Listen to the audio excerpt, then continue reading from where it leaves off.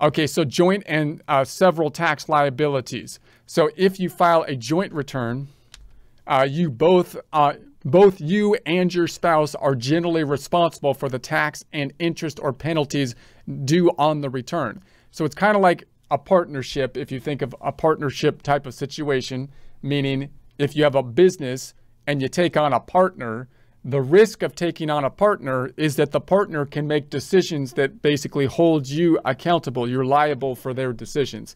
If you're getting married, from a contracts perspective, you know, just in terms of the law, that's a similar situation, right? You've kind of formed a partnership here. You're one entity, and so you're both liable, you know, for the taxes. That's the general rule.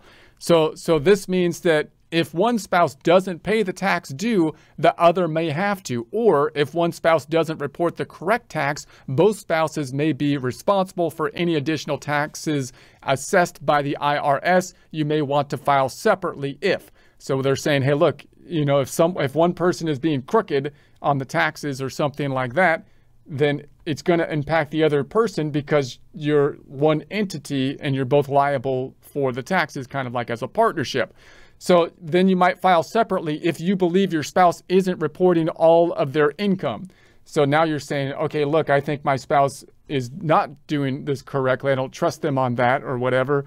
So now you're going to try to separate as best you can with the filing.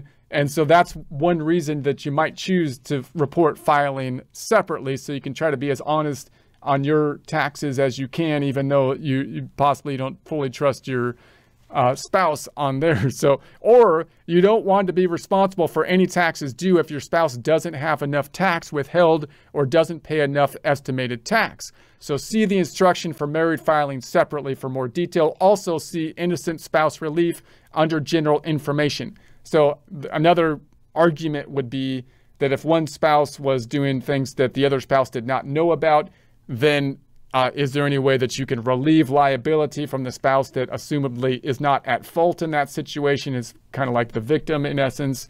And that's when you can get into this innocent spouse relief situation, which kind of goes beyond the normal tax preparation. Hopefully we're not in that case, but you know, that comes up fairly often actually.